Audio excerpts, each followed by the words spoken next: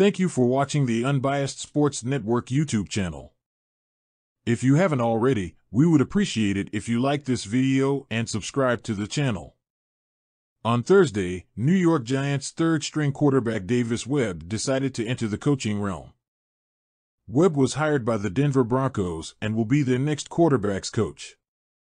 Webb was originally drafted in the third round by the Giants in 2017, spending time with two other teams before making his second stint with the team in 2022.